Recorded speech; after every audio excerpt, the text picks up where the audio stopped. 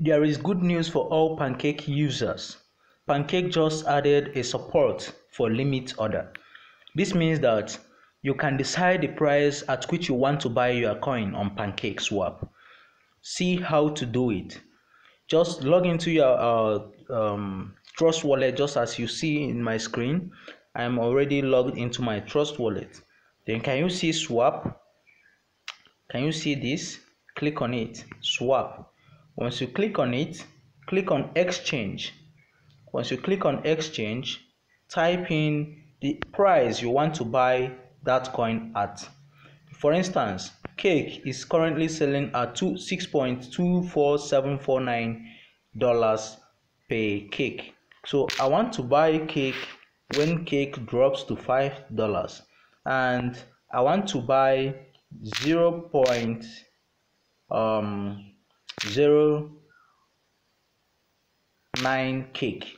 I want to buy 0.09 amount of cake. Okay, so it calculates the price for me.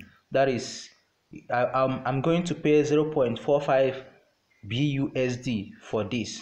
Okay, I'm going to pay 0.45 BUSD for this. Now I will click on buy cake. Once I click on buy cake and this order goes through, I'm going to see my order under here. It says open order. Okay, open order. Let me type it again.